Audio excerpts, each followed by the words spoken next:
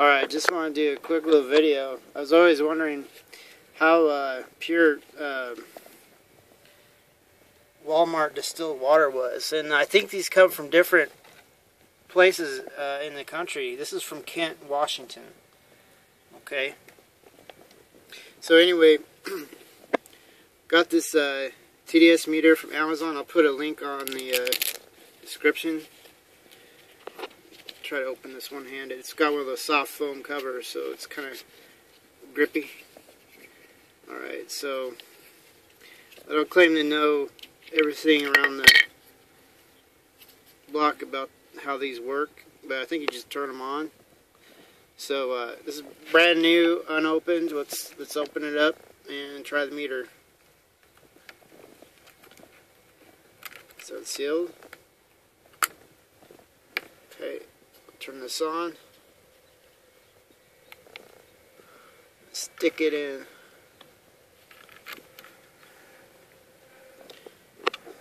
And just to be sure, I'm going to dip it a little bit. Make sure it's up in there pretty good. There wasn't a manual that came with this thing. So according to this, that's some pure water. See that? I kind of shake it around. Look at that.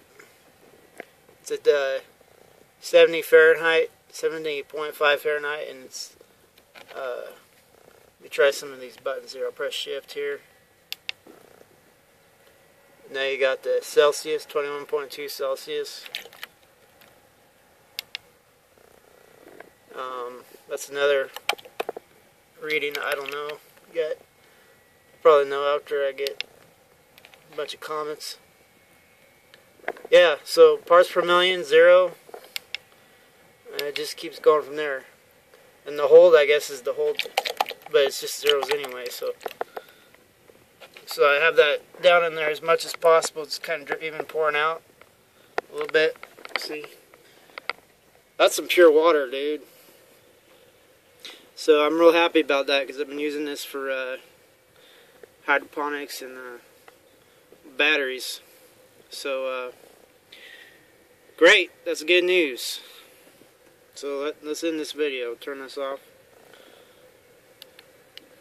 Alright.